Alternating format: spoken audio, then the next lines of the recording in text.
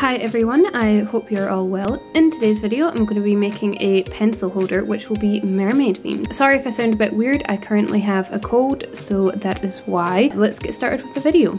So in this video I actually had to speed it up quite a lot just because it took a while and the video would have been really long if I didn't, so I hope that's alright with everyone. So first of all, I was going to leave a clear section in the middle of my jar, but it ended up being really difficult, so I decided that I would just do a sort of gradient of paint going down the jar. This is just acrylic paint I'm using on my jar like I've done in several other videos.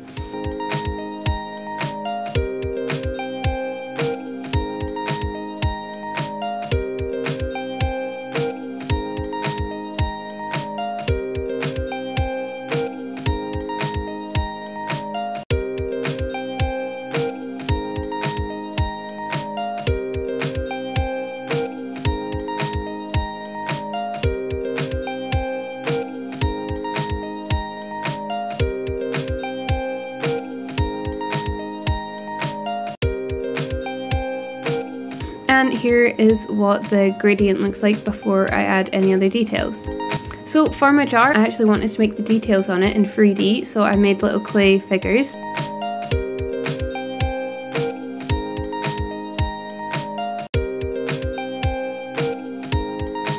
Again, I'm just using DA's air drying clay just because it's really easy to use.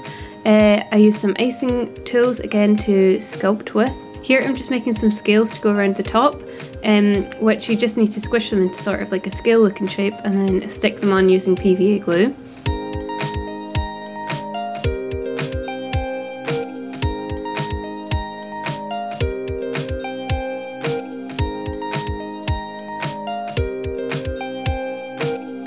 And then I'm just using my icing tools to sort of smooth out the clay and get a nicer shape.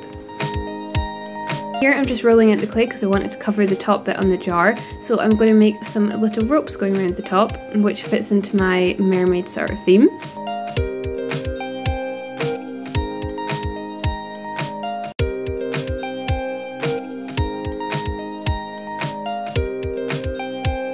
And then I'm just using one of the other icing tools to make little dents in it, making it look more like rope. And here I'm taking the seahorse sketch from a while ago and I'm just filling in the clay on the top of it just so I can get the shape looking right.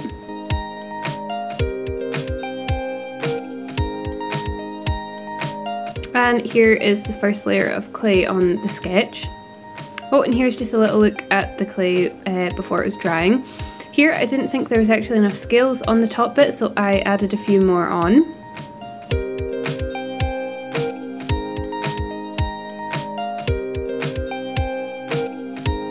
And here I'm just sticking the seahorse on, again with PVA glue before it dries. I also put a layer of PVA glue on the top just because it all looked like it was cracking a bit, so I thought I'd stick it all together.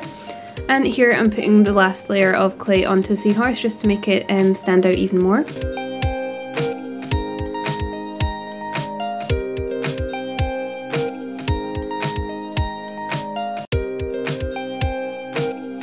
I just carved out the little eye and the details on the clay.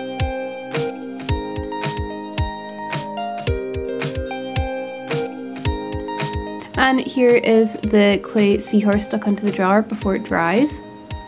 Then again, I'm just making some more scales, but this time they're going to go in the bottom of the jar just to make the design look more together. Oh, and I also made some little clamshells as well, which go around the jar too.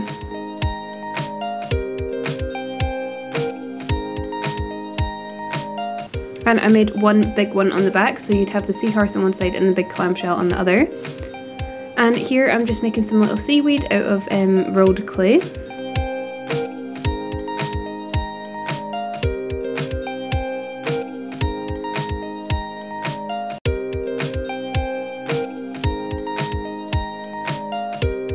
And now I'm just moving on to painting it all. Again, I'm just using acrylic paint to paint the whole thing.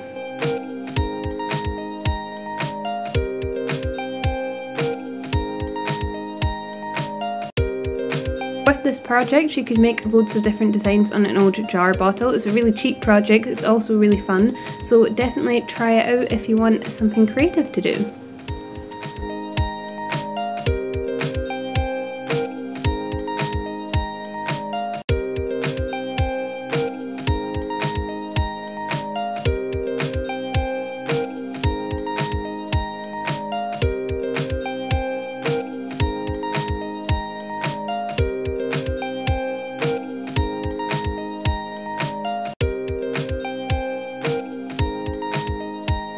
Once I had painted everything, I decided to put a layer of glitter on the whole thing just to make it look more magical and mermaidy.